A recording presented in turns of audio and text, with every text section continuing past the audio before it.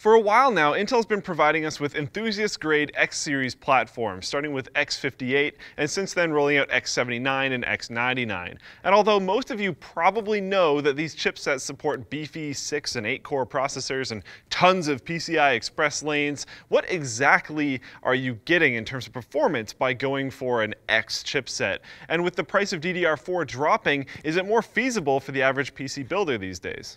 Also, like the video if you guys are interested in more show content that's similar to the style of Scrapyard Wars, but isn't necessarily the same thing.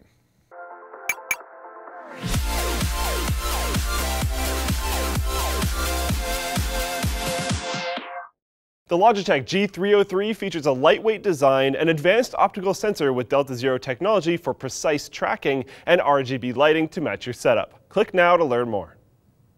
Today we have a showdown between the Haswell E Core i7 5820K with 6 cores and 12 threads running on an X99 chipset and the new Skylake Core i7 6700K with 4 cores and 8 threads running on a Z170 chipset. Although the 5820K isn't the most expensive processor compatible with the X99 chipset, we picked it to see how a processor one step up from Intel's highest-end mainstream offering would fare. In addition to the extra processing cores, X99 also offers more PCI Express lanes than the mainstream options like the Z170 chipset. You get 20 lanes with the 6700K, but 28 lanes with the 5820K, and the more full-fat X99 CPUs, namely the 5930K and the 5960X, give you a total of 40 PCIe lanes, making X99 an interesting option if you're planning to run 3 or 4 graphics cards. But what about those of us who don't have just huge stacks of cash to drop on an SLI or Crossfire setup and are just curious about moving to higher-end chipsets? Well, we checked prices on Newegg for the entire X99 and Z170 platforms, including motherboards, CPUs, and DDR4 RAM. At the time we shot this video, you could expect to pay about $30 more for a 5820K than a 6700K, and about $75 more for an X99 motherboard than a Z170. So you're looking at around $100-ish delta. Total average cost for an X99 platform using a 5820K comes out to about $745, assuming you'll pay around $115 for 16 gigabytes of DDR4 RAM, which has come down in price quite a bit since its release. One thing to keep in mind is that although you can use quad-channel RAM on the X99 platform, dual-channel will actually work just fine, so you should be able to save a few bucks by buying just 2 sticks of memory if you can live without quad-channel setup. So what exactly do you get for that extra 100 bucks? To find out, we ran a few numbers for both gaming and non-gaming benchmarks on our test bench. We used a pair of ASUS motherboards, the X99 Deluxe and the Z170 Deluxe, and kept all other components constant across both platforms, namely 16 gigabytes of Corsair Vengeance DDR RAM running at 2133 MHz, a reference NVIDIA GTX 980 Ti, and a 1 terabyte Samsung 850 Pro SSD, a Corsair H100i GTX CPU cooler, and a Corsair AX1200i power supply. We ran both of our CPUs and graphics cards at stock speeds. Jumping right into it, we started out with a couple synthetic benchmarks to test multi-core performance. Although the Skylake 6700K performed respectively in both Cinebench and 7-zip, the 5820K with its 6 cores outclassed it by a pretty comfortable margin, winning by about 15% in Cinebench and about 23% in 7-zip. Our more single-threaded benchmarks, though, told a different story. We used the Dolphin benchmark, which is actually part of a Nintendo Wii emulator, but never mind that. We used it to ray trace a 3D image. Here, the Skylake processor shows its improved single-core performance as it beats out the more expensive Haswell E chip by over 2 minutes. We also ran Web Expert, a benchmark that tests both HTML5 and JavaScript performance on the latest version of Google Chrome.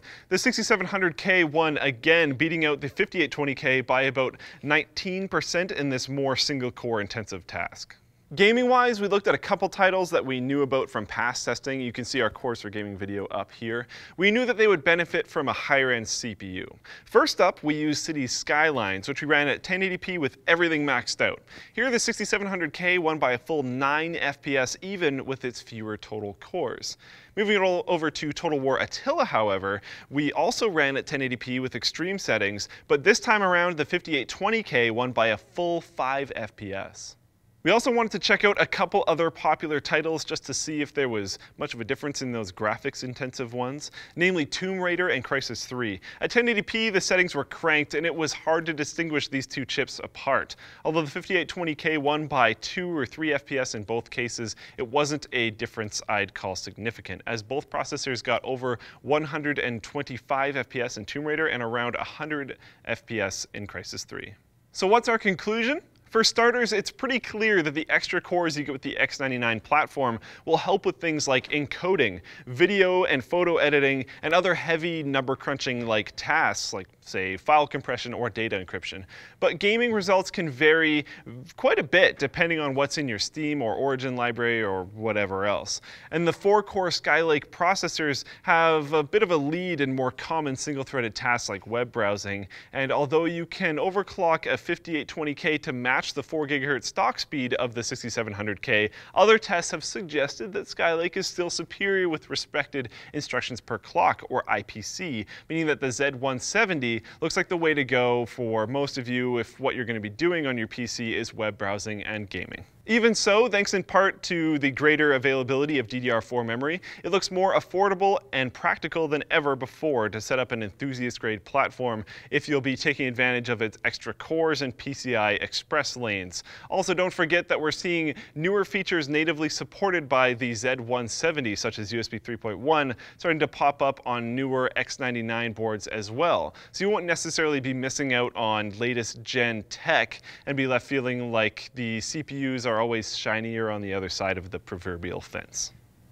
If you're building a mobile app and are searching for a simple payment solution, you should definitely check out Braintree. They offer code for easy online payments through their Braintree V.0 SDK, which is just one small snippet of code. You can get set up in less than 10 minutes, and if you have any issues during setup, their support staff is ready to walk you through the process over the phone if need be. Their code supports Android, iOS, and JavaScript clients, and they have SDKs in 7 different programming languages. With Braintree, you can accept PayPal, Apple Pay, Bitcoin, Venmo, cards, and more, all with one simple integration. So learn more about Braintree, and to claim your first $50,000 in transactions fee-free, head over to braintreepayments.com/Linus. Thanks for watching, guys. If this video sucked, you know what to do, but if it was awesome, get subscribed, hit the like button, or even consider supporting us directly by using our affiliate code to shop on Amazon, buying a cool t-shirt like this one, or with a direct monthly contribution through the forum. Now that you're done doing all of that stuff, you're probably wondering what to watch next. So click the little button in the top right-hand corner to see where I talk about how to properly optimize your passwords.